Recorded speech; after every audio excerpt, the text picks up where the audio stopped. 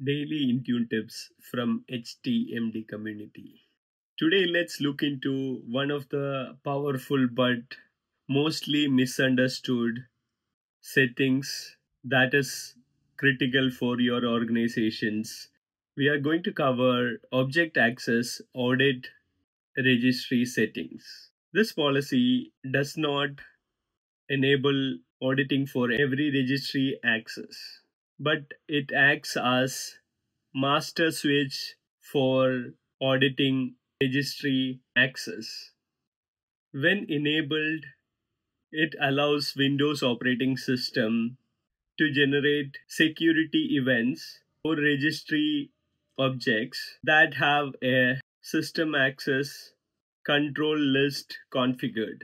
First of all, you need to enable this particular policy as a master switch. This registry audit settings can be configured as success, failure, or success plus failure. If the registry object access is success or failure for both the scenarios, such as success or failure, it will create a security event as part of auditing. Why organizations wanted to enable this? First comes into mind is security monitoring. If some of the registry objects are very critical for organization, such as antivirus or DLP, etc., then those objects needs to be monitored. Another point would be forensic kind of investigation or incident response scenarios. Some of the real world examples are antivirus and EDR.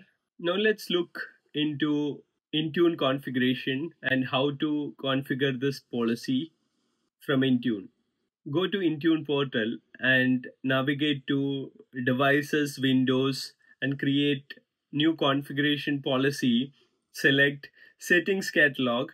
Under Settings Catalog, select the category called Auditing. Under Auditing, you would be able to see a settings Object Access Audit Registry. There are 4 options in the drop down: off, none, success, failure, and success plus failure. These are the 4 options. So as per your requirement, you need to configure any of this. By default, it is configured as none. So if you want to enable that master switch, then you need to select success, failure, or success plus failure.